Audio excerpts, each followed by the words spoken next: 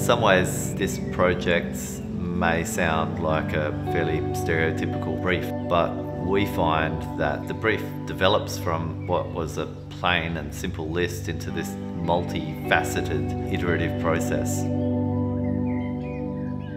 I'm Kirsty, this is Adam, and we are the directors of Khab Architects. And we're sitting in the golden elm house that we designed alterations and additions to. This project is located in the Adelaide foothills, and the foothills are a real asset to Adelaide, and there are many sites like this with a great aspect and view across the plains to the Gulf. Yeah, the house is in Beaumont, a suburb of those foothills. The house itself sits on a hill facing north, and the house is cut in some part into the slope. Our clients for this project, James and Sareet, had a young family, 3 kids, and growing needs and demands from their house. James and Sareet came to us with a conundrum, and that was that they loved their house, but they knew it wasn't going to suit their needs as their kids grew up.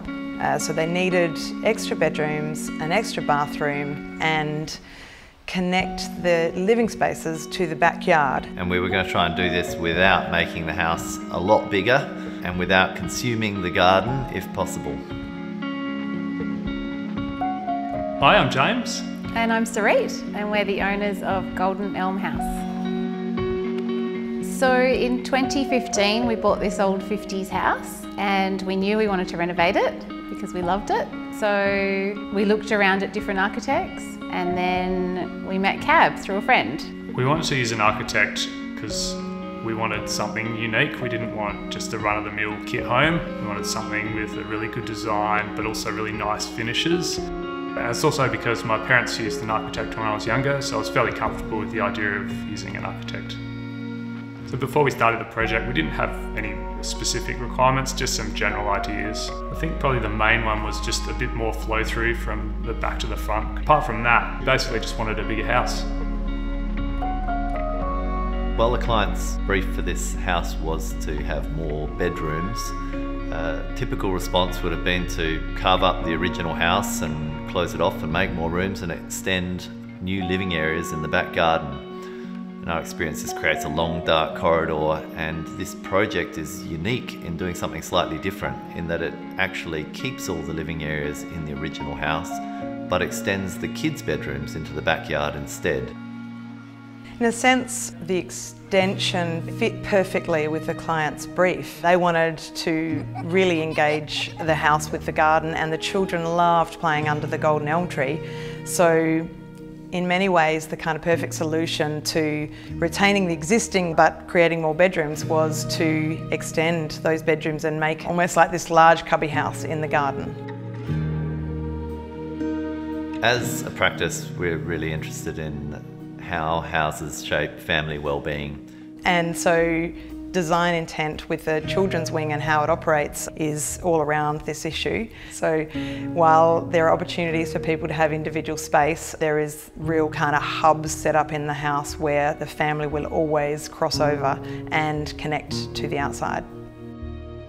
One of our challenges was how were we going to introduce new architectural elements into the house without turning our back on the wonderful qualities of the existing house. The materials of the original house had so much texture and interest. There's mosaic tiles and sandstone, and there's nice steel detailing with a lot of great qualities. So we chose new materials in the extension, not as a stark contrast to this, but often as a bit of a nod to it. However, as you move through to the extension, there's not a jarring change in materials.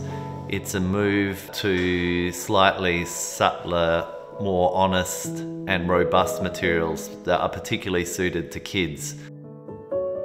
We are really happy with what Kirsty and Adam have achieved, and we're also really proud that we've kept this beautiful old house.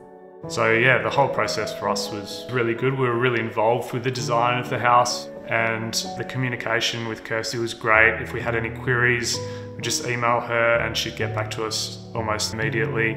Our working relationship with James and Sareet has been going for about 3 years now, and through that time we've maintained and developed a really solid and lasting relationship. My favourite part, I think, is the element that hold all the parts together, which is this batten screen that sets up a frame for that backyard and the golden elm tree. In terms of a favourite space, I probably have to stick with one that we didn't create. It was here already, and it's under the golden elm. It's amazing out there. I'm just proud that we came up with a design that could celebrate that and frame it and recognise it.